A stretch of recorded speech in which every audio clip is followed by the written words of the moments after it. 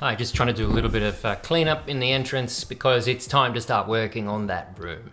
Yes, I did put another coat of, I'll put 2 coats now of this cellulose. It's like a clear liquid.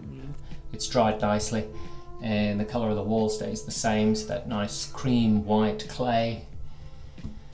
And this is just about done. Oh, no, one thing I wanted to show you, because I'm not the only person in the Nordics trying to build stuff. In fact, you can find his channel trying to build stuff.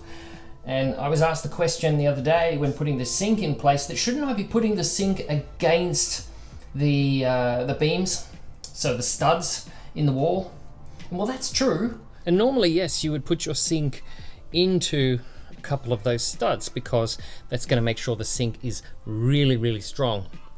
But I knew in advance how this construction was going to go ahead, and I knew that I was going to want to put the sink exactly where I want it as opposed to where the studs are. So I left the back of this wall open, and then I could just put these timbers there to basically drill the sink into that. And so then those blocks, or that blocking, is then fixed firmly into the stud beams.